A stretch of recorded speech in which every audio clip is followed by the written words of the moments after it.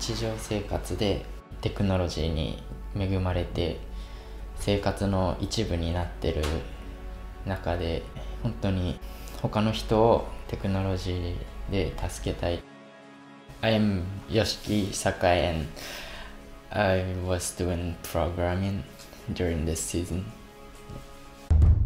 I'd say VEX has given me a chance to work with robotics in a way that I could never have been able to without this program, because before I've been interested in robotics for many years, but I've never had the chance to really work with it. But VEX really gives a really resourceful course and many chances to really work with real world engineering.